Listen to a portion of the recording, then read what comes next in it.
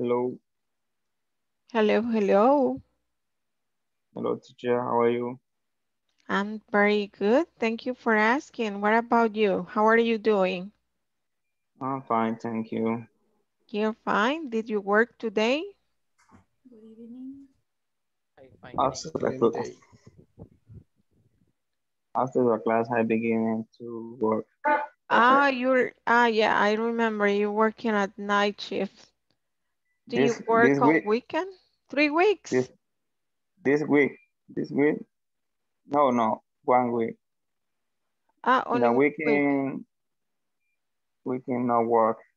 In the other week, I have other horarios como shoulder. Another schedule. Yeah, Okay, so, well, let's, it's almost done this weekend, right? So, ya casi. And the rest of you? ¿Y los demás? ¿Cómo van? I find thank you. You fine? Hi, teacher. Hi, how are you doing? Hello, teacher. Hello, how are you? How are you doing? You doing Fine. fine? ¿Cómo van? ¿Terminaron la sección uno y empezaron ya la 2 de la plataforma o cómo van? No, sorry. No, why not? Um, no sé, está ocupada. Tienen que, acuérdense que si no, porque se revisan cada semana, entonces tienen hasta viernes para tenerlo completo, si no, ahí les van a estar llamando. ¿Qué pasó? Pero no hay alguien que haya tenido problemas acá, de que se les haya bloqueado o alguna situación similar. no, yo no. No, nadie, todos están bien, no han habido problemas. Porque acuérdense que si tienen algún problema tienen que reportarlo a tiempo, del tipo que sea que les tienen que ayudar los niños de los que ven la plataforma y si ellos pues no le contestan tienen que insistir porque no es que no quieran, ¿verdad? O que se les olvide, lo que pasa es que sí tienen un montón de trabajo. Pero si ustedes les dicen a ellos, pues con gusto le van a asistir. Así es que no tengan miedo. Lo malo es que se queden sin hacer sus ejercicios, ¿verdad? Entonces sí, ya puede que tengamos problemas con eso.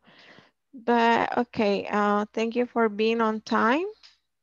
I don't know if you have checked the platform, if you have any question before we start. No questions? No, no question. Okay, so I'm going to check attendance in a while. I know it's Friday. Friday traffic is crazy. And I haven't seen anybody. No sé, nadie me ha reportado nada. Lo ideal es que no falten, ¿verdad? A sus clases por el hecho de que, pues, por alguna gran emergencia, sí, tal vez pudieran excusar, ¿verdad? Pero realmente creo que les mencionaron de que nosotros no estamos como autorizados a dar permiso, ¿verdad? Pero si ustedes notifican, pues ya igual nosotros tomamos en cuenta. ¿Verdad? No voy a estar ahí fulano, fulano, y me digan, no, no, fíjese que no, así ya sé que no No. llego y no insisto. Okay, so we're going to begin y luego voy a pasar asistencia para ver si ya se unieron los demás. El viernes es un poquito más complicado y ya la otra semana pues vamos a estar normal en este horario de lunes a jueves. So I'm going to share my screen with you just to start. Let me see where were we here. No sé si ya ven la pantalla. No, No yet. yo no. Pero está congelada. Oh, yes. Ya ni yo la veo, solo veo negrito y como que está cargando. Igual. Me too. Yo. Entonces mejor ni voy a ponerles los videos porque se va a tardar mucho. Hoy sí, ya ven. Let me see. Is charging. Yeah. Inglés, principiante, módulo 3. Okay, so we will start from where we stopped yesterday. This is it. We were talking about holidays and festivals. You remember holidays and festival? Yeah. Which is your favorite holiday? A volunteer? Semana Santa. Oh, Holy Week. What? Yeah. Okay. What are you going to do on Holy Week? I'm going to go to beach. Oh, go to the beach. Yes. Which of the beaches is your favorite? Where are you going to go?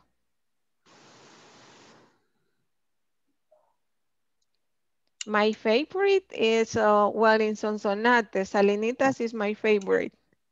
Una. Huh? Yes, it's a beautiful. Yes, it's really beautiful. And the rest of you, pregúntele a alguien más. What is your favorite holiday? What are you going to do? Where are you going to go? Estas preguntas son las que vamos a hacer. The first one, what is your favorite holiday or festival? When is it? What are you going to do? Where are you going Where to are you go? going to go? Who's Who's going to be going there? to be? When are Are you you going to go? How are you How going are to you get going there? there? ¿Están todas las preguntas claras? Yeah. Yeah. Okay, so the activity is to get in group and practice asking and answering questions about the holidays. Van a hacerse esas preguntas acerca de su festivo favorito y contestando remember the structure. I am going to, etc. Right? So I'm going to create the breakout rooms so you can Teacher, practice. ¿Sí? ¿qué lección es esa? Sorry. ¿Qué lección es esa de la plataforma? El, Esa es la plataforma. sí, está en la plataforma, es la 1.13. Ah, sí, Pero para la ese, ajá, ese es parte de su material, lo tienen en su material que iban a tener impreso. Sí, yo lo tengo impreso. Ujú. que yo hasta ahora logré entrar, perdón, a la plataforma. Ah, ok. Pero sí logra ver el material, ¿verdad? Ajá, por eso quiero buscar esa lámina porque no la veo ahorita. Pues ya voy a ver. Porque me salen aquí las celebraciones de lo que vimos ayer. Sí, ahí mismo está. Los días de la madre, los días del padre. Ujú. Okay, ready to get in groups? Ready. Okay, click join or unirse and practice the questions with your classmates.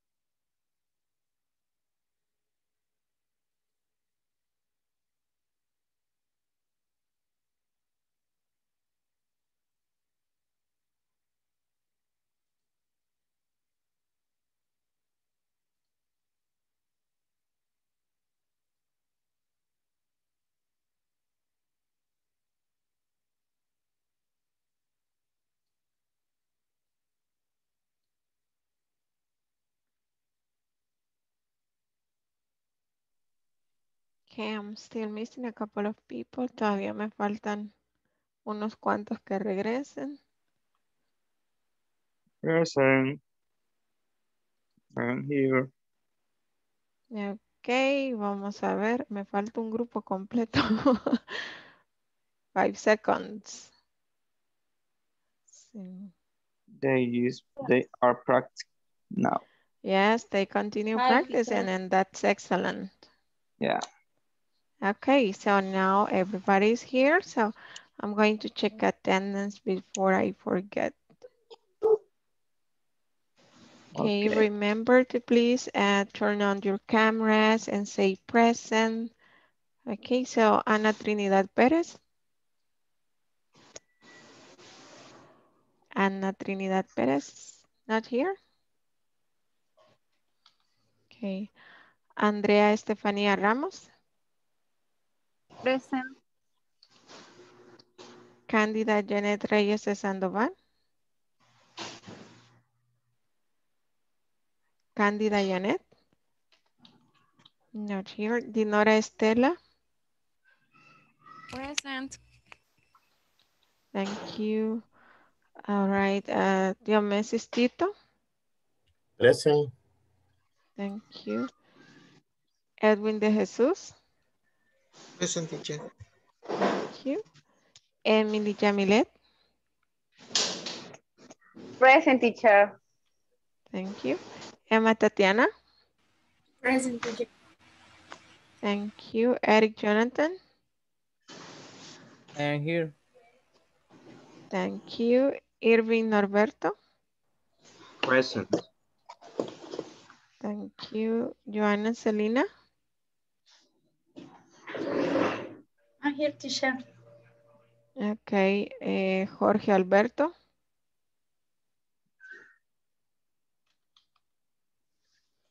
Juan Daniel Alvarado. Present. Carla María Portillo, perdón. Present. Ok, Moisés Eduardo Alvarado.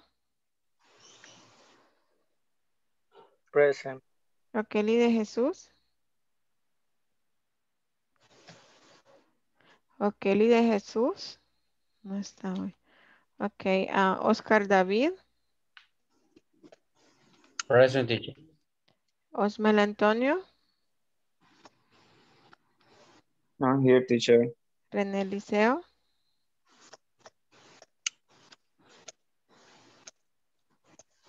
René Liceo.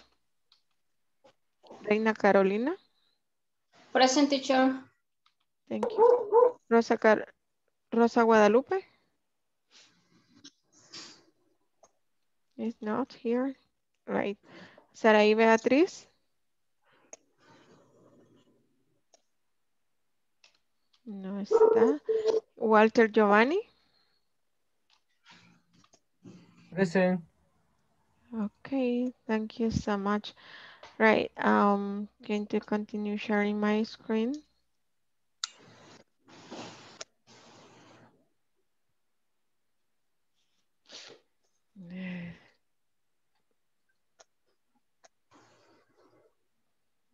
It's so difficult. No sé por qué está como en blanco esto. No sé qué le pasó. Okay, give me one moment. Okay, we have a reading. Let's see if we can look at that reading and watch the video in case you haven't. Okay. Can you see my screen now? Yeah, I see. Okay, that is the, we have seen this one. So we're going to watch to this reading, which is the last part of the section 1. Esta es la última parte de la sección 1.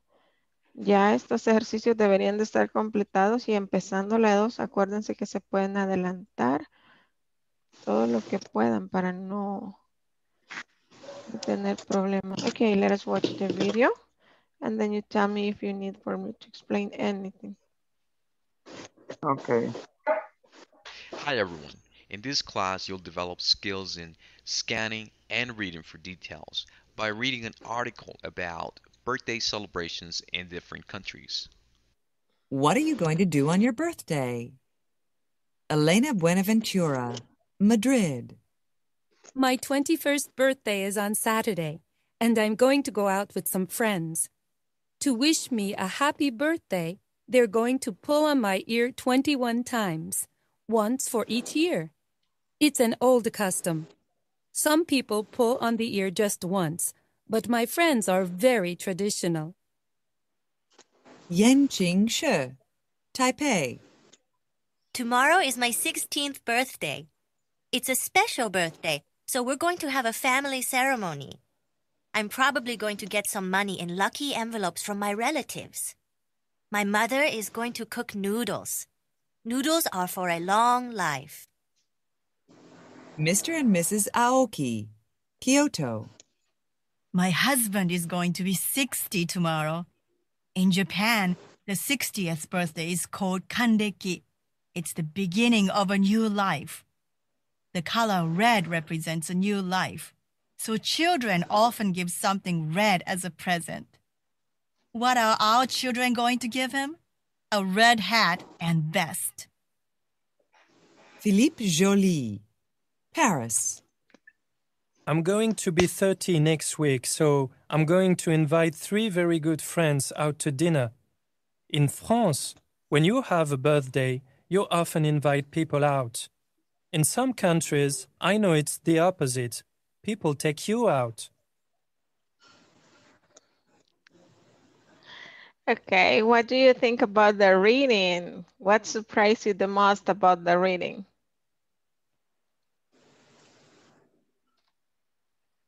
¿Qué les sorprendió más de la lectura?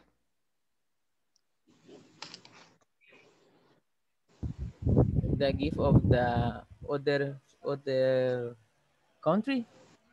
The red. This writing. Those are like very different traditions from the ones that we have, right? Yeah. Yeah, it's very different. Different format. What's are meaning noodles? Noodles son como,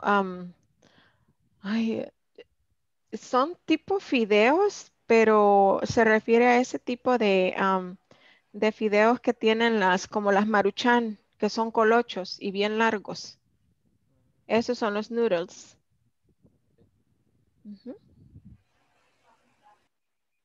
O fideos, no necesariamente tienen que ser de eso, sí, fideos. And then we have spaghetti. Como los que salen con pupanda. Spaghetti, right. Spaghetti, que es los creo que se espaguetis. llaman. Los linguinis. Linguinis, algo así. De sopa.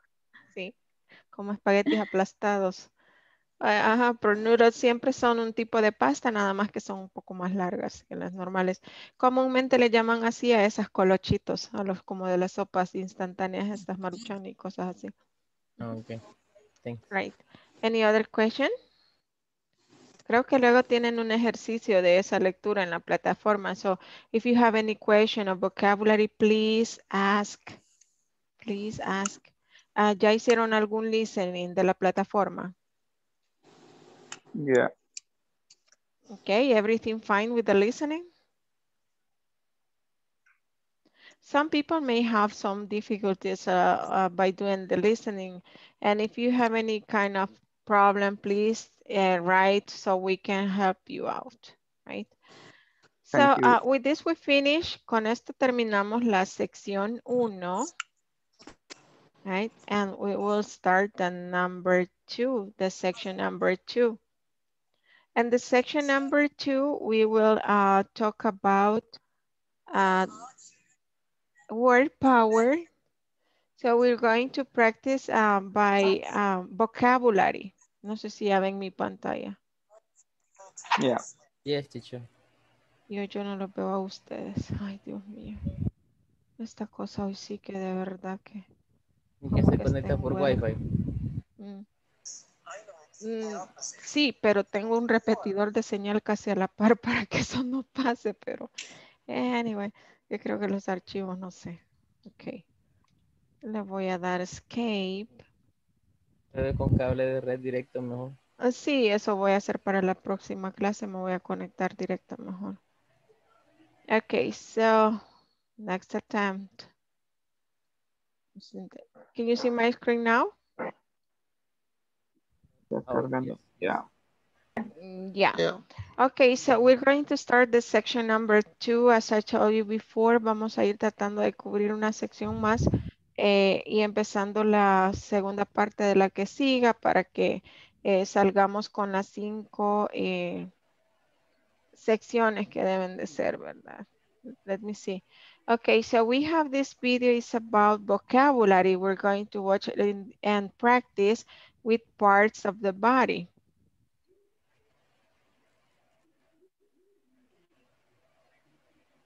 So do this until you have learned all the vocabulary words.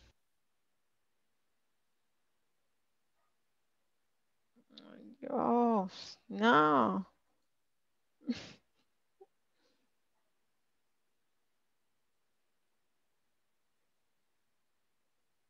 Can you listen? No. No. Okay. Can you listen to me? Yeah. It's raining here. Creo que eso es. Hi everyone. In this class you'll learn vocabulary for discussing different parts of the body. Let's get started by listening and practicing. Parts of the body.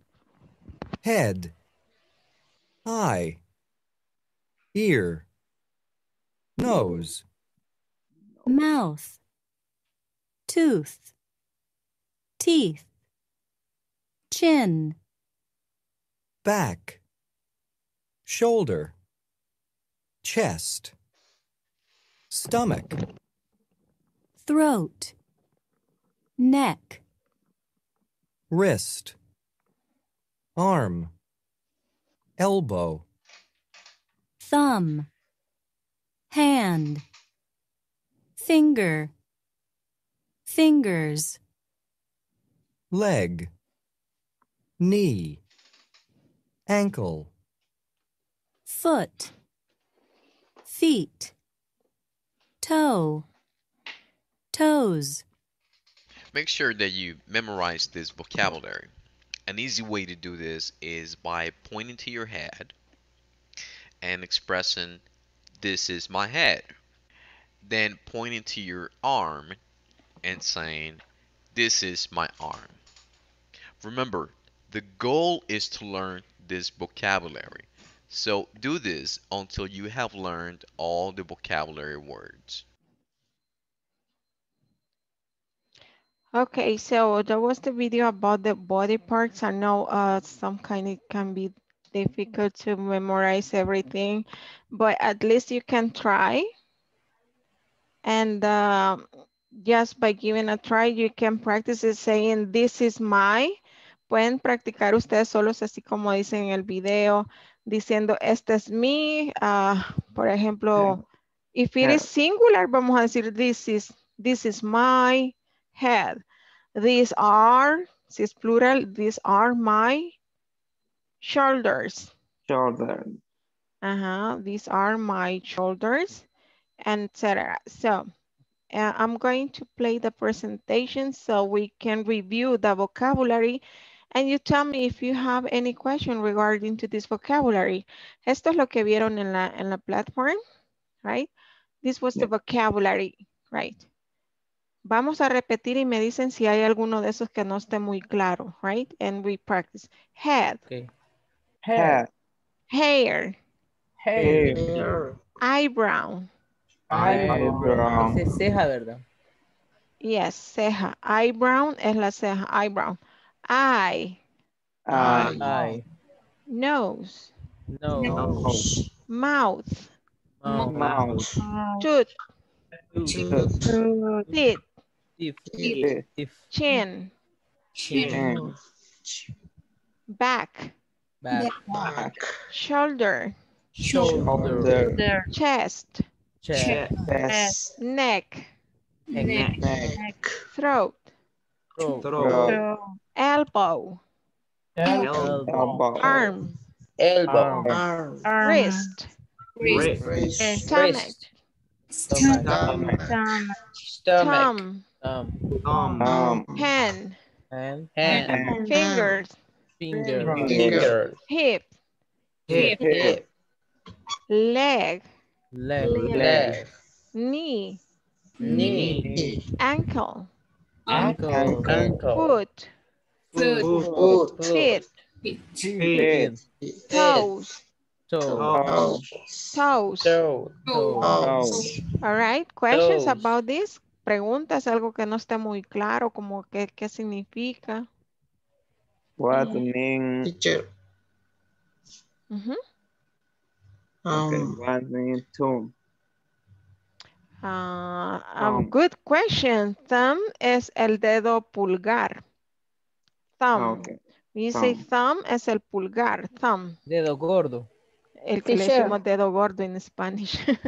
Yes, that is thumb. What mean hip?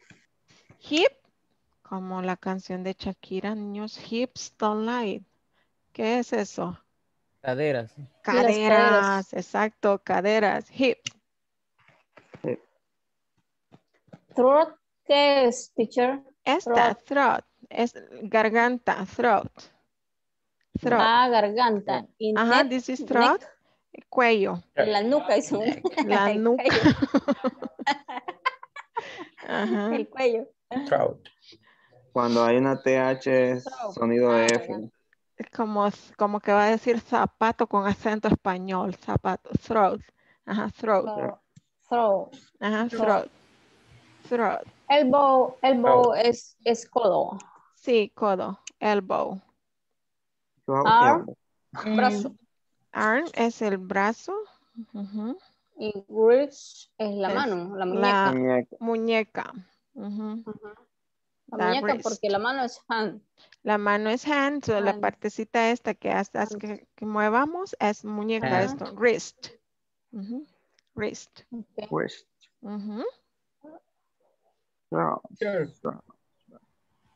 Teacher, one question.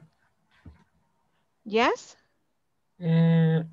Veo que hay dos, donde están los dientes, no sé si los dientes está indicando, pero hay dos formas, no sé si hay dos formas de decirlo o por qué hay dos. It's because one is singular, tooth. Singular, diente, ajá. Teeth is plural. Okay. Thank you. Okay, you're welcome. Lo mismo pasa acá. Foot is one. Es un pie. Foot. In plural es feet. Los dos pies. Ajá, ahí nos referimos a ambos pies o en plural, feet. Right? That is the difference. Y fíjense en una cosa. Aquí decíamos thumb es el pulgar, ¿verdad? Y los demás en general es fingers en la mano. We have fingers. En los pies no tenemos fingers. Eso se dicen toes. La palabra toes son los dedos de los pies. Ajá. Toes. Ok, la mano es fingers. Y en los pies tenemos toes. Ajá. Y en las manos tenemos fingers y tenemos thumb. Ajá, exactly. ¿Cómo se pronuncia, perdón, los de toe? Toes, ajá, los de los pies, toes. Okay, thank you. Ajá, sí, y ahí si es uno, es toe. Oh, my toes. Oh, my toes. I hit my toes. Ay, que duele cuando se golpea uno los toes. ¿Y el dedito pequeño? El toe pequeño. The little toe. The little toe, ese es el que más duele cuando se golpea. Ya las 5 de la mañana. Okay. Is all the vocabulary clear? Is all the vocabulary clear? Yes, Okay, after that we have, después tenemos un video que es have plus noun plus feel plus adjective and then a conversation, and the conversation is I feel homesick.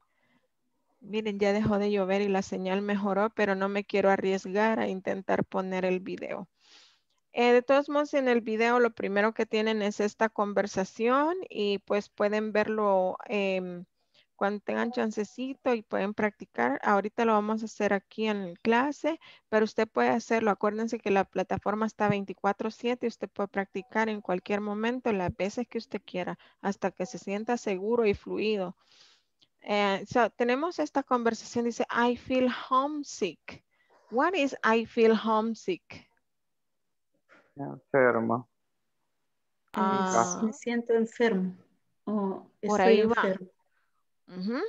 Estoy como, me siento Mal. Indispuesto. Estoy enfermo, pero no sé si Me siento nostálgico. Ajá. Por ahí andaban cerca, Emma. Y la otra compañera es como nostalgia. Ajá, está como triste, pero como nostálgico cuando está extrañando su lugar, cuando extraña su casa, su país. Ese es homesick. De ahí viene el homesick. Está relacionado a I feel homesick. This is the conversation. So let's practice it.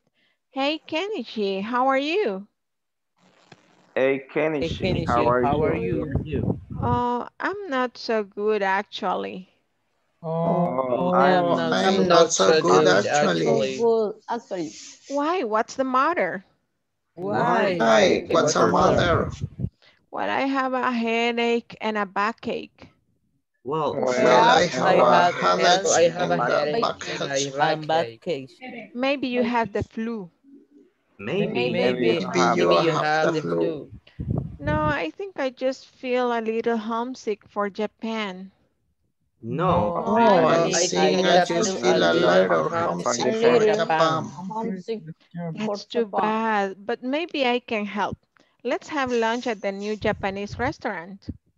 That's That's too bad, but maybe I can help. Maybe Let's can get help. lunch Let's at have the new Japanese restaurant. That's a great idea. Thanks, Brian. I feel better already. That's a great That's a great idea. Thanks, Thanks, Brian. Brian. I feel better already. already. I feel better already. Okay, so any question about vocabulary or pronunciation? What's a meaning flu? Flu es Gripe. gripe. That's the flu, gripe. Any other? Maybe. What's the Maybe, ¿qué quiere meaning? decir, teacher? Maybe es como decir Quizás. tal vez, quizás, maybe. Ah, porque dice, yo tal vez, o tú tal vez tienes gripe. Tal vez, o quizás tienes gripe. Ah, ok. Yeah. Teacher, how do you pronounce health dash? Es como con K, Headache. headache. Ajá, headache. Suena con así al final, headache. Very good. Headache. Stomachache. I have a headache. Backache. Excellent. Backache. Thank you. Backache. Excellent. Another question? Acuérdense que actually es como decir en realidad o realmente, no es como actualmente. Es un cognado falso, le dicen en gramática. Okay, so let's practice it one more time. Hey, Kenichi, how are you? Hey, Kenichi, how are you? Oh, I'm not so good, actually. I am not so good actually. Why? What's the matter? Why? What's the matter? Right, what's the matter? Well, I have a headache and a backache. Well, I have a headache and a backache. Maybe you have the flu. Maybe you have the flu. No, I think I just feel a little homesick for Japan. No. I think I just feel a little Japan. That's too bad, but maybe I can help. Let's have lunch at that new Japanese restaurant. That's Yeah. the That's bad. bad. Maybe I Maybe I can can Maybe I help. can But help. maybe Let's in have a new English restaurant in New Japan that new restaurant. Japanese restaurant. That's a great idea. Thanks, Brian. I feel better already. That's Yes, a a great great idea. idea. It's a Idea. great Thanks, idea. Man, brother. I feel better. Feel better Better already. already. Mhm. Already. Already. Already. Yeah. Ready. Yeah. Already. Yeah. Already. Yeah. All right. So then we have a similar conversation. I want to explain how to use in the grammar focus, what you have there is have plus noun, feel plus adjective. ¿Qué quiere decir? Que yo voy a decir have. ¿Qué significa have? Tener. Tener. Entonces Pero tengo. uso have con un noun. Nombre es cualquier cosa. Cualquier, podemos decir dolor de espalda, dolor de oreja, dolor de cabeza.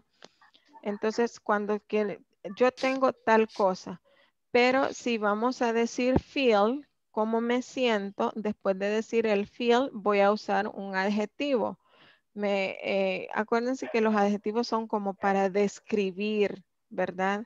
¿Cómo estoy? I feel, yo me siento enferma. I feel better, me siento mejor. O si es negativo, I don't. I don't feel well. And okay, hay dos maneras de preguntar ¿qué te pasa? ¿Qué anda mal? So you can say, what's the matter? What's the matter? When you say what's the matter, matter is like a problem. ¿Cuál es el problema? What's the matter? What's the matter? What's wrong? Igual el problema. ¿Qué es lo que está mal? ¿Qué es lo que anda mal? What's wrong? Okay, let's repeat. What's the matter?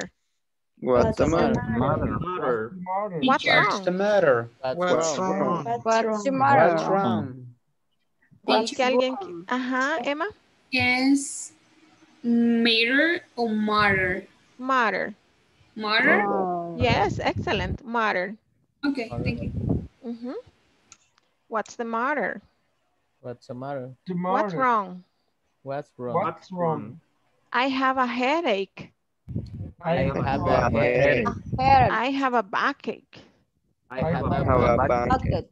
I have the flu. I have the flu. Ok, ahora para preguntarle cómo te estás, cómo se siente, están las dos preguntas. Es how are you? How are you? How are you? How do you feel? How do you feel? Okay, How I do feel you sick. feel? How do you feel? How you feel sick? I feel better. I feel I better. feel better. I don't feel well. I don't feel well. Y tenemos adjetivos negativos y positivos. Okay, let us repeat. Horrible. Horrible. Awful. Awful. Terrible. Terrible. Miserable. Miserable. Positive adjectives. Fine. Fine. Great. Great. Terrific. Fantastic. Fantastic. Okay, any question about these adjectives? Teacher, después de fine, ¿cómo se dice? Great. Great. Ajá. Great o good? Great. Ajá. Y ahí con esa palabra tenemos que ser bastante como enfáticos con la T. Great. Y si no, se puede confundir con el color gris. Gray. Ajá. Great. Ajá. Entonces, imagínense que por ahí alguien le saluda bien contento. Hey, have a nice day. Usted dice, have a great day. Uy, me deseó un día gris. Qué mal, ¿qué fue el mal? Le va a decir. Entonces, you have a great day. Great. Teacher. Great. What mean awful? Awful es cuando está awful es like a disgusto, desagradable, así, awful. De hecho, el awful lo puede usar con comida también. Cuando la comida está asquerosa o desagradable, es awful. How's the food? Awful. Cocinó la suegra. Awful. Yes. All right. So you say awful. Igual si usted se siente como a disgusto, así como que es awful. Okay. Awful. Terrible and miserable. Terrific es similar como fantastic. Es bueno. Si alguien le dice terrific, es bueno. El negativo es terrible. Es terrible. Si le dicen terrible, entonces es algo malo. Pero terrific es bueno. Es como decir fantástico. Es similar a fantástico. Terrific. Es como decir de maravilla. Okay. Terrific, wonderful. Es bueno. Feel terrific. Wonderful. Okay. No. Sorry. Miren, toda pregunta es válida. Yo ya les dije y vamos súper bien. Ya cubrimos la sección 1, ya vamos con la sección 2. Así es que cualquier pregunta háganla. No se queden con eso. Que para eso estamos. Ajá. Is there any other question? No question, teacher. Okay, so vamos a ver. Vamos a repetir. He has a backache. Let's repeat. He has a backache. He has a backache. He has an He has a earache. backache. He has an earache. She has a headache. She has a headache. She has a headache. He has a stomachache. He has a stomachache. He has a toothache. He has a toothache. Le duele la mola. She has a cold. She has a cold. She has a cold. He has a cold. He has a cough. He has a cough. He has a cough. She has a fever. She has a fever. He has a fever. He has the flu. He has the flu. She has dry eyes. He has dry eyes. He has a sore throat.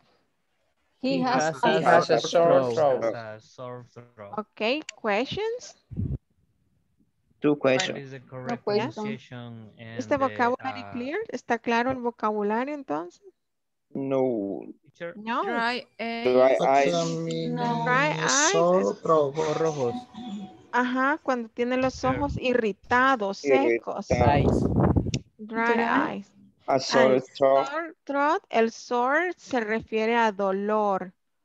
Dolor de garganta, sore throat. Ajá. Yes. El sore se puede usar con otro, no. Y el sore, sí. Puede decir, si a usted le duele la rodilla, sore knee.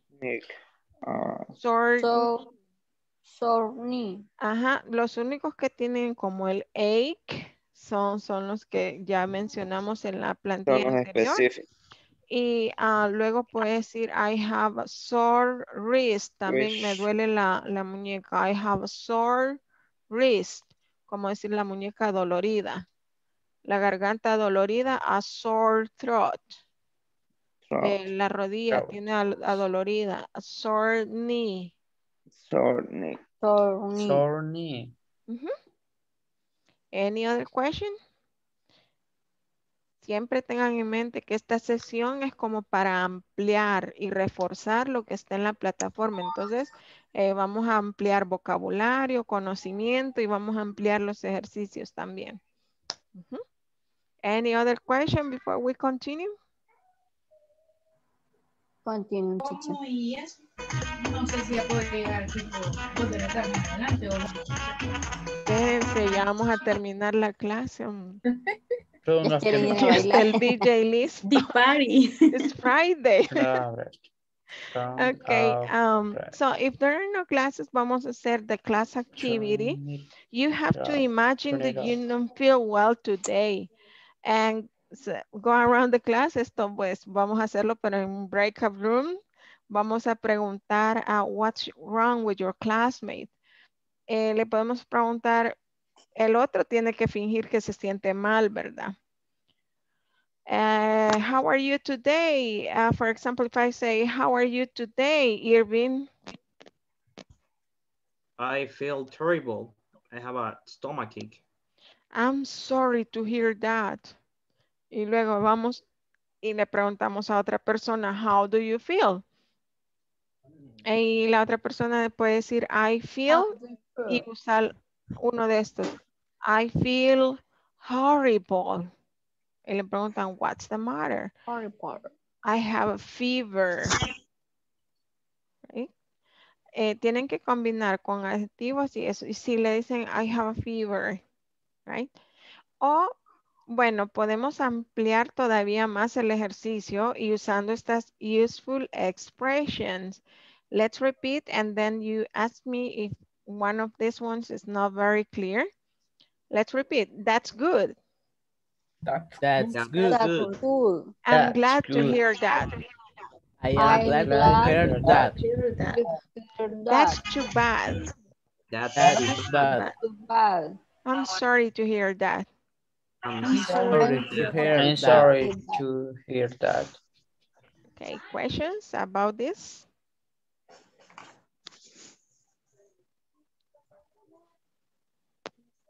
¿Está claro todo esto? Yes, teacher. Yeah. Okay, for example, Nosotros if vamos a I... hacer esas preguntas. ¿Cómo? Solo le pregunta, how Nosotros are you vamos a hacer today? esas preguntas. Pregúnteme. How, perdón. How are you today? I'm happy because I got a new job.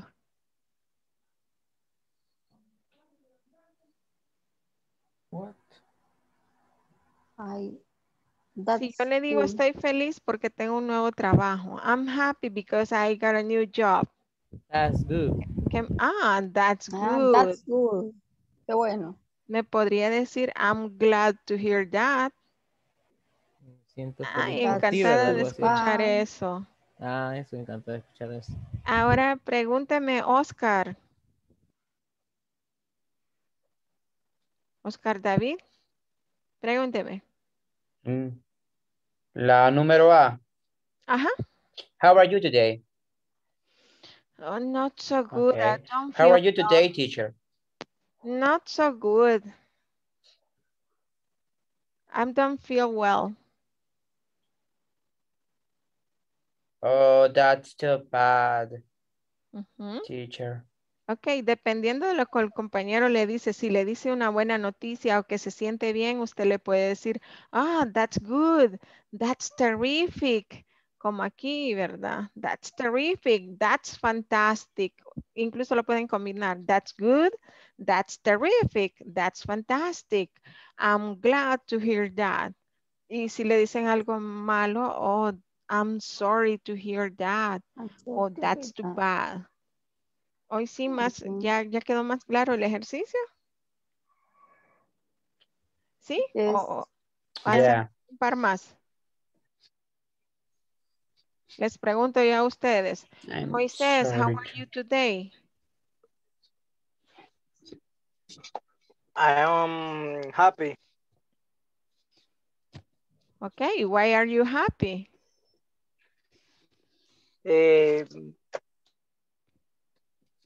Sorry, no la escuché, se trabó.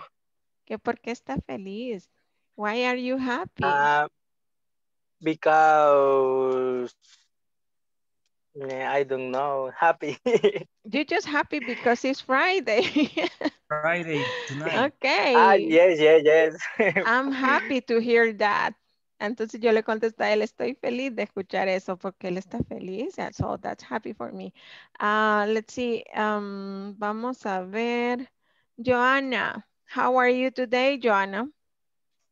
My day is nice. Very, no sé, cansado, ¿cómo se dice? Very tired. Very tired. Tired. Any. Okay, I'm sorry to hear that. See, Thank you. a heavy day, very tired. So you can practice Okay. this. So I'm going to create a group so you can practice with your classmates. Van a practicar esto con sus compañeros por un momento, right? So just let me create the sections. And remember when you see the click join or unirse so you can join the groups. And let me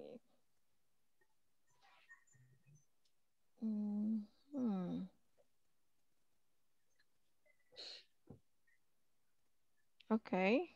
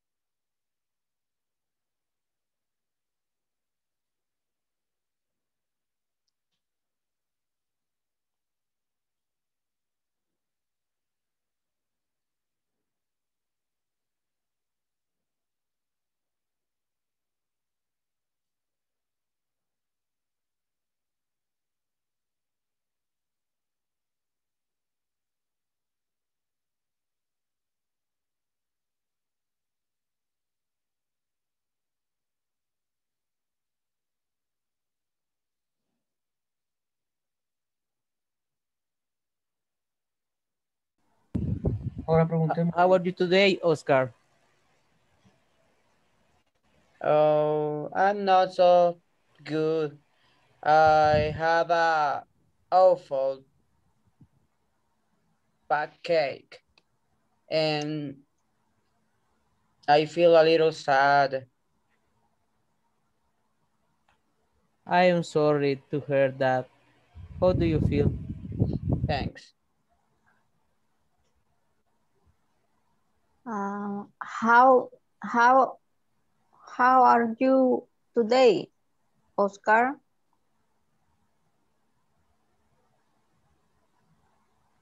I'm fine, thanks. I feel so happy. Oh.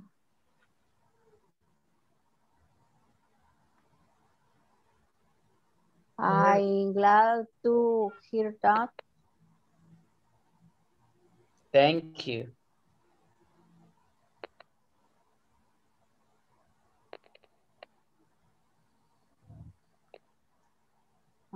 How are you today, Walter? Una consulta. Después que contesten la pregunta, después que yo hago la pregunta, how are you today? Ustedes me contestan. Entonces yo contesto con estas 4 opciones. Las primeras 2 son como... Es como que usted... Positivas. Positivas. Perdón, es como las que primeras 2 son positivas, las es como que usted son le negativas. Ah, ok. Es como que usted le pregunte a alguien cómo está y alguien le diga, estoy mal, usted le va a decir, wow. Lamento, si usted I'm está mal, le va a sorry. decir, I am sorry to eso I'm está sorry mal. to hear that. I'm sorry to hear that. Ah, ok. Thanks. Hoy sí. Lo siento por ti, que te sientas así, algo así es la respuesta, ¿verdad? Yes, you can say I'm sorry for you. Lo siento por ti. O lamento escuchar eso. I'm sorry to hear that. That's too bad. That's too bad. Eso es muy malo. I'm sorry to hear that. Sorry to hear that. Lamento escuchar eso. Lo siento. Sí. Ok, sí, más claro, gracias.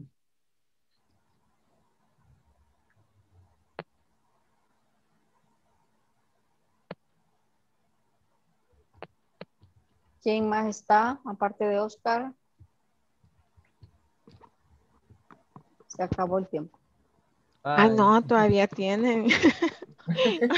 Ay, no, nos vamos y todavía tienen como 1 minuto para terminar. Ok.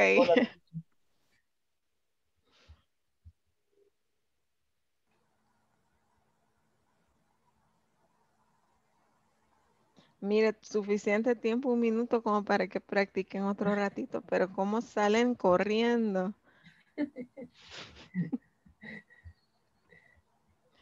Ok. Vámonos.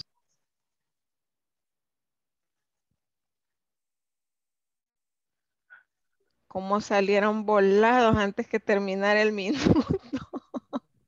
Pues el grupo que estaba yo, ay, qué barbaridad. Ok, alguien que no estaba cuando pase lista, que me diga para chequear y ponerlo acá. Yo. Name, please. René Murillo. Sí, que ahorita estoy viendo. Ok, René Murillo. ¿Y quién más? ¿Solamente René? Yo aparezco en su lista, ¿verdad? Ajá, es que pasé lista temprano, pero veo que se unieron más compañeros después de que pasé lista. Uno de ellos es René.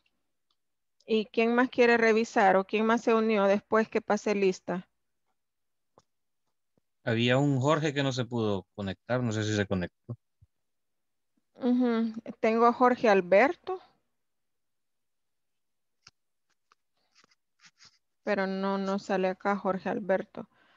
Ok, entonces solo René. Solo René se nos unió después, ¿verdad? Okay, so you're free to go. I hope that you enjoy your weekend and see you on Monday. Este lunes sí hay clases y este ya va a ser semana normal, de lunes a jueves. ¿Está? Sure, one question. In the platform, ¿hasta qué número tenemos que llegar? ¿Hasta qué ítem? Mínimo tendría que estar completa la sección 1 porque ya la terminamos y empezando la 2. Hasta ahí si fueran al día. Para estar al día tienen que tener completa la 1 y haber iniciado la 2. Y si pueden avanzar más, les aconsejo que lo hagan. Y si lo pueden hacer ahorita, mucho que mejor, porque para mañana ya deben estar las notas. O sea, a medianoche ellos cierran para hacer conteo. Okay. Any other question? Son poquitos ejercicios. De cada knowledge check son como 5 lo más cositos que tiene que contestar. It's very short. I have a question. Flu es como gripe en español.